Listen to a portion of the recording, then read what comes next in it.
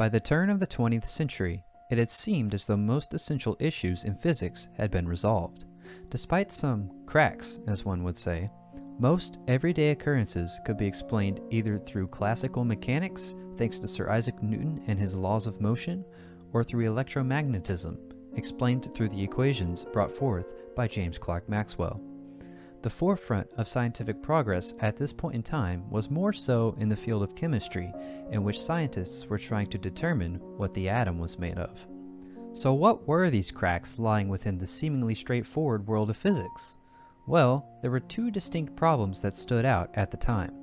One was the puzzling photoelectric effect, which is a topic I will explain in another video. The second crack arose from modeling radiation from what is known as a black body. A black body is essentially any object that perfectly absorbs and perfectly emits energy. There is no light reflection taking place. If light is shot at it, it will be completely absorbed, and if light is seen coming from it, its source is from that object. A great example of a black body is the sun. The sun completely absorbs all light that hits it, and all light that comes from the sun is emitted from it, not reflected. This is different from all other bodies in our solar system. Take the moon, for example. The moon doesn't create its own light. Rather, it reflects light emitted from the sun, some of which reaches us, and we see that as moonlight. Okay, seems simple enough, but what was the problem with modeling radiation from these black bodies? Let's start from the beginning, with two scientists by the name of Otto Lummer and Ernst Bringsheim. During the 19th century, they set up man-made black bodies and collected data to model the relationship between the wavelength of light emitted and the specific intensity, or energy density, of that light. They repeated this data collection at many different temperatures for the black bodies. After the experiment was complete, the data was organized into a graph that looked something similar to this. Each curve on this graph represents a relationship between the wavelength of emitted light and the specific intensity of the emitted light at a certain temperature. Two distinct relationships were immediately recognized after collecting this data. The first was that as the temperature of the black body increased, the overall intensity of light emitted from the black body also increased. This came to be known as the Stefan-Boltzmann law. The second relationship discovered was that as the temperature of the black body increased, the wavelength of light that was emitted at the highest specific intensity decreased. This came to be known as Wien's displacement law. As revealing as these two relationships were, there were still many more secrets lurking in this graph yet to be uncovered. The next task was to write a general function for these curves, one that would be able to relate the wavelength and specific intensity of light emitted from black bodies. A close attempt was made in 1900 by Lord John Rayleigh and James Jeans. They used their current understanding of classical physics to derive their black body function, now known as the Rayleigh-Jeans law. This derivation took a big step towards understanding thermal radiation, but it had one significant flaw. It didn't fit the dataset for low wavelengths. Their equation implied that as the wavelength of emitted light gets extremely small, the specific intensity spirals out of control towards infinity. This obviously is impractical in the real world and contradicts the experimental data. So, there was a giant hole in mathematical understanding here. This came to be known as the ultraviolet catastrophe. Although this was a sizable gap, it was a gap that would only exist for a few short months. The solution to the ultraviolet catastrophe would come from a German specialist in thermodynamics by the name of Max Planck. Max Planck was born on April 23, 1858 in Kiel, Germany. His father, Julius, was a professor of constitutional law at the University of Kiel at the time.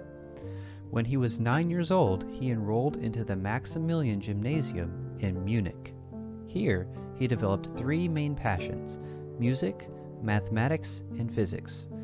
He did happen to be a very talented pianist, but decided to pursue physics instead, and at the age of 16, he entered into the University of Munich. He studied both there and at the University of Berlin, where he studied under the notable physicist Gustav Kirchhoff, who coined the term blackbody radiation in the year 1860. Planck received his doctorate with a thesis in the second law of thermodynamics at only 21 years old and started work as a lecturer at the University of Munich. 5 years later, in 1885, he would become an associate professor of theoretical physics at the University of Kiel. It was here, while working in Kiel, that he married his childhood friend, Marie Merck, in 1887.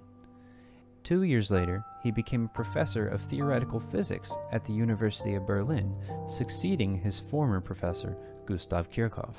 It was here where he was working when he came up with his revolutionary approach to blackbody radiation in December of 1900. Planck proposed that rather than energy being absorbed and emitted continuously, it was only able to be absorbed and emitted in discrete packets or quanta. By using this assumption, he was able to rewrite the Boltzmann distribution, which is a formula that represents the average energy in a system. See, taking a classical mechanical approach to thermal radiation meant using a ratio of integrals to represent a continuous stream of energy via the Boltzmann distribution, which is exactly what Lord Rayleigh did when deriving his formula. Using the distribution this way would result in the average energy of a system being equal to the Boltzmann constant multiplied by the temperature of the system. But Planck, using his idea of discrete packets, rewrote this distribution, changing the integrals to sums of series in order to represent these discrete packets of energy in an energy distribution. He also changed the energy variable E into n times epsilon, where n represents the amount of energy packets and epsilon represents the energy of a packet. As minor as these changes were, they made monumental changes to the derivation. After Planck derived his formula in terms of n and epsilon, he noticed something special. The frequency, or the inverse of the wavelength, of light emitted was proportional to his newly introduced value epsilon. So Planck replaced epsilon with frequency, or f, in his equation. To keep f and epsilon equivalent, he introduced a new constant, h, to multiply the frequency by. This constant would go on to become known as Planck's constant and would turn out to be one of the most important fundamental constants of our universe.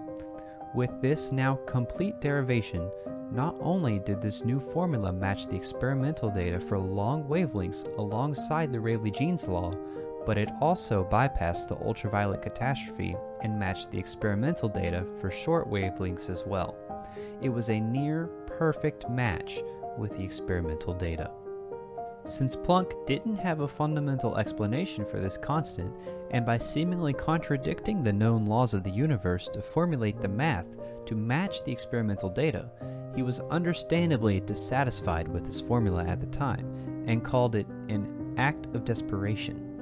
He was unable to marry his formula with the current understanding of physics, even though the formula was correct. So although the problem of blackbody radiation had been solved, it seemingly left more unanswered questions than existed prior to tackling the problem. To add to this, there was still the unsolved problem of the photoelectric effect as well. These gaps in understanding would still go unfulfilled for another 5 years, when quantum theory would finally be verified at the hands of another up-and-coming German scientist by the name of Albert Einstein. Max Planck won the Nobel Prize in Physics for these discoveries in 1918 after a series of various experiments in the following years validated his foundations of quantum theory. He was elected to foreign membership of the Royal Society in 1926 and later was awarded the Copley Medal in 1928. He retired from his position at the University of Berlin in 1927. From 1930 to 1937, he served as the president of the Kaiser Wilhelm Society. In his later years, he worked on philosophical and religious topics rather than scientific ones, but remained a prominent figure in the scientific community. He was one of the first scientists to endorse the general theory of relativity proposed by Einstein in 1915. As incredible as Planck's career was, however, his personal life was just as tragic. His first wife, Marie, died to illness in 1909 after 22 years of marriage. Together, they had 4 children, 2 daughters and 2 sons.